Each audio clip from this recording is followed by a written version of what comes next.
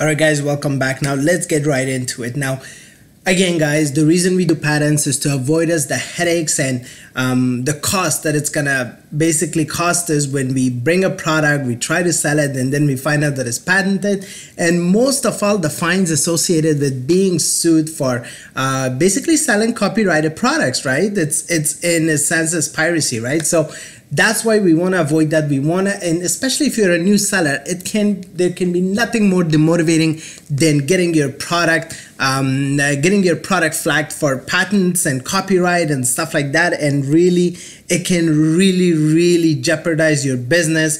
Now a lot of people who have built a portfolio of products, right, they can survive this. They can, you know what, they say, okay, this product is not selling, I'm making money with my other 10 other products that I'm selling, or 5, what have you.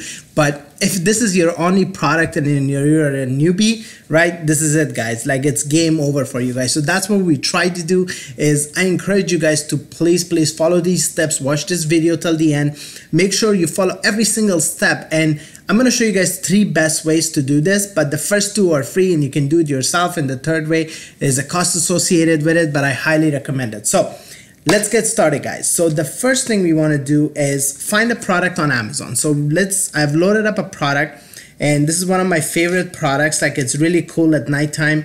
A lot of people use it, and it's something that looks like an invention. So if you want to know what kind of products to look for when you're actually thinking of patents and to avoid patents, is to avoid products that look like an invention.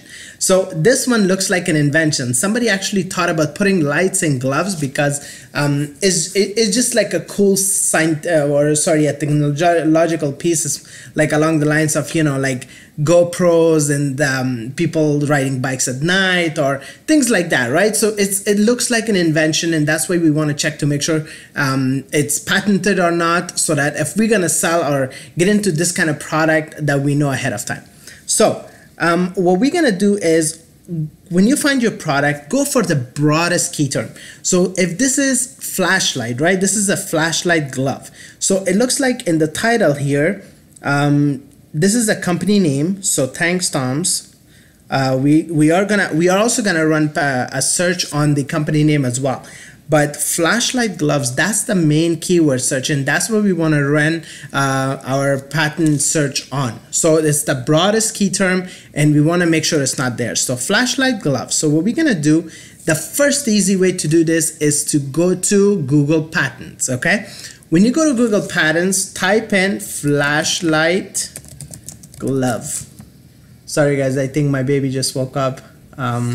We put her to bed early, so anyway, so let's continue. My wife is there, she's taking care of her. So flashlight glove, and when you type this search in the patents, let's see what comes up. So you'll see there are variations of this here, right? Let's take a look at one of these just so we can see the drawings to see if it looks similar or not. It'll pick up anything in that category, flashlight glove or glove or what have you, that has a flashlight. So you'll see that this guy has installed lights on the basically like the top part of the glove, not like nothing to do with the fingers or anything. So it's still very close, so that's why it's starting to make me think that this item could be patented, and I want to avoid it. It's when you see similar items, right? So look at this one has lights on the finger, and this one as well. So okay, it looks like this product is patented. You see guys, like when you see something similar, and they will have images and drawings for you guys to really know. Now Google Patents is a very easy tool to use. Like, you just go to Google and type in Google Patents, the website will load up, or the search engine will load up, and you guys just type in your stuff and see what comes up. So over here on Google Patents, we've confirmed that this item could be patented. Okay, so that's my first red flag.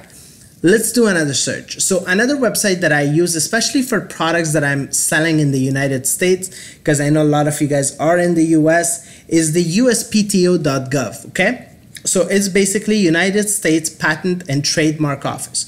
So we want to also search that, because a lot of times I know that even Canadian sellers are selling in the US market, and that's why I'm showing you guys. There are equivalent websites, which is the canada.gc.ca, which is the government website that is very similar. You can search for patents, you can search for business names, and all kinds of like that. So what we want to do is check here too to see if there are similar patents like the product we were searching again. So it's the flashlight glove. So we are gonna go to trademarks, and then we're gonna be searching trademarks. Okay, so let's go there first, and then you're gonna go here, search trademark database. So you're gonna go click on this link right here that they have, trademark electronic search. All right, so you're gonna be loaded up to this page. Now from here you're gonna do a basic word mark search. Okay, you click on that, and you're gonna enter your keyword, which is again the broadest keyword possible, because you don't want to omit any results, right? So that's why we go broad keyword search. So we're gonna do flashlight glove. Okay, combined work, all search. Okay, so let's submit query and see what comes up. So no records were found, so which means that, okay, there is hope still for this product. But now the second thing I want to do is I want to run a patent search on the company, because that's another important thing.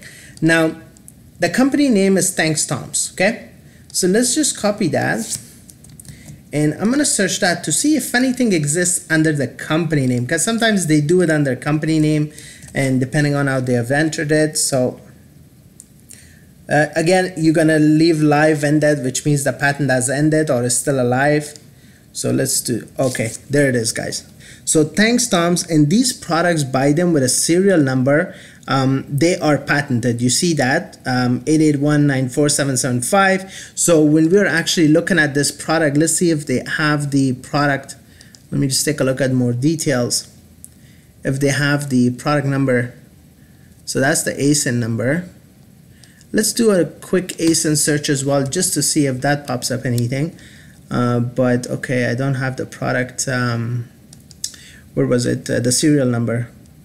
Okay, so it's a flag for me. You see, guys, that some of their products, or most of their products, are patented. They have 5 patents. One of them is dead, which means it's no, or 4 items. One of them is dead, which means that it's no longer patented, but or no longer in circulation in the market. But we always want to check. So let's check with this ASIN number. See anything comes up? No. So again, guys, this buyer or this seller is actually has patents there. So already I'm 90%, 95% out of this product. I don't want to do it because these are flags for me.